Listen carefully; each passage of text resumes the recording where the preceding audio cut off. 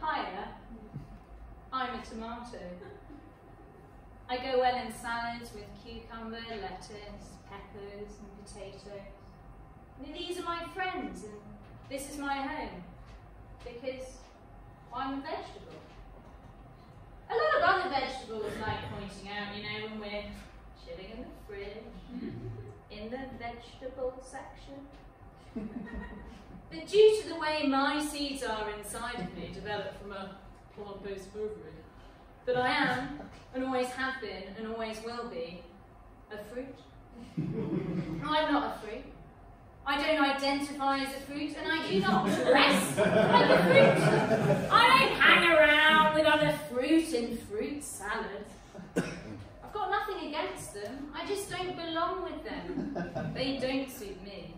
I feel completely safe.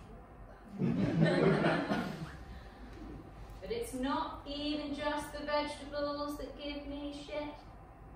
Some of the fruit, they think I'm sick. The apple is the worst. Conservative to the core. Rejected me completely when I said I couldn't be a fruit anymore. Oh, hello. Bramley.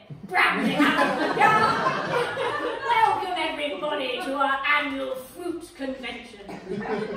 Now we've had the test results back, and I can confirm that the tomato does have seeds in its tummy, meaning that biologically it is a fruit, regardless of what it says. Now, what are we going to do about all of this?